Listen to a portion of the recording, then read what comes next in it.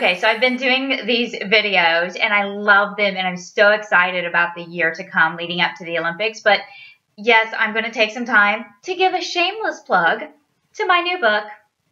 Yay! That was me in my wig. That was my favorite wig ever. I love it.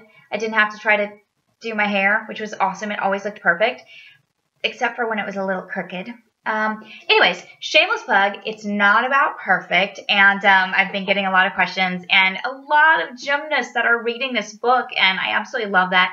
I hope that you find it inspiring and motivational for sure. I hope that you find something in there that you can grasp and just hold on to each and every day, just some little nugget that will help you further your goals, maybe overcome a really difficult obstacle or break through a challenge. So I hope that people will get that from the book. And for the huge gymnastics fans out there, I hope you have fun reading kind of my take from the Olympic Games and countless other competitions that I went through. It was really fun kind of going back and reliving some of those moments. And I had to do actually a lot of research. I watched a lot of YouTube videos.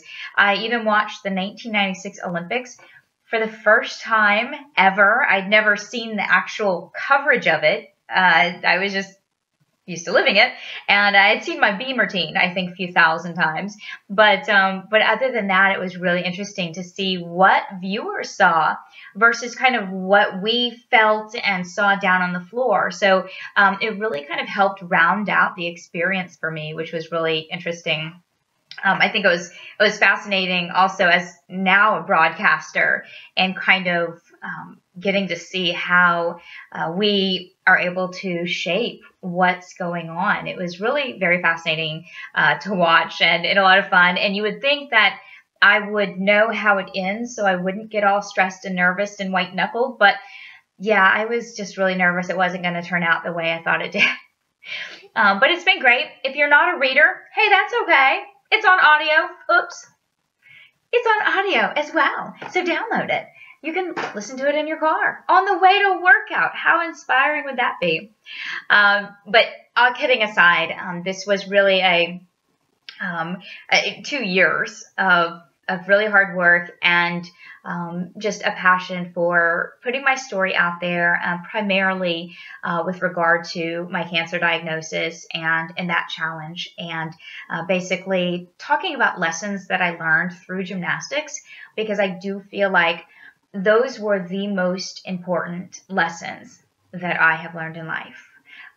Goal setting, consistency counts, having a positive attitude, all of those things that really matter in life, not just on the next event. So I hope that you'll check it out or ask a friend about it and enjoy the reading, but also enjoy the pictures. They were so much fun.